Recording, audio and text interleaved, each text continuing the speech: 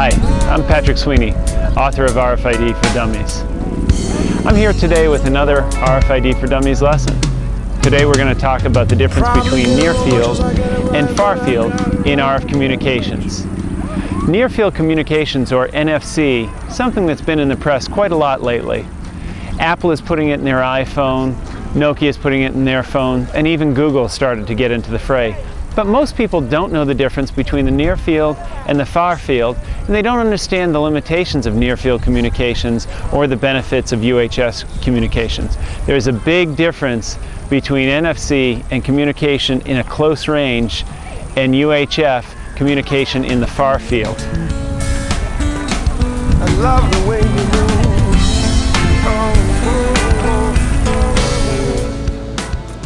Thanks, Patrick. I'm Chetan Karani with Odin, and today we're going to discuss near field communication or short range RFID versus UHF long range RFID. Now, what is NFC? NFC stands for near field communication. It's an extremely short range RFID system that leverages magnetic coupling for communication between the reader and the tag. Now, let's talk about UHF RFID. It uses E field for energizing the tag, and the tag backscatters the energy and the tag ID back to the reader. Now, NFC, because of the magnetic coupling, it's limited by the read ranges, and also the readers are limited based on standard to just transmit a certain amount of RF energy that gives you a very short read distance. Now, some of the disadvantages of NFC are that, for example, a gaming system where a bunch of people are playing a game and they want the system to recognize them. If it is less than 4 centimeters and if they're to continuously be in close proximity to the reader, then they really cannot enjoy the game. Whereas UHF RFID, because of the long read ranges, they can actively participate in the game, and at the same time the gaming system is recognizing them. A very good example of long range RFID is at whale resorts, where skiers have an RFID tag or an RFID wristband, and they just pass through a gantry before they sit into a ski lift.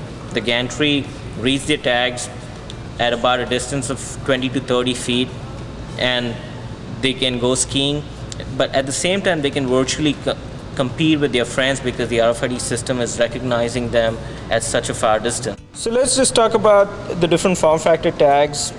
This one specifically is a near field wristband. This gives us a read distance of less than a couple of inches.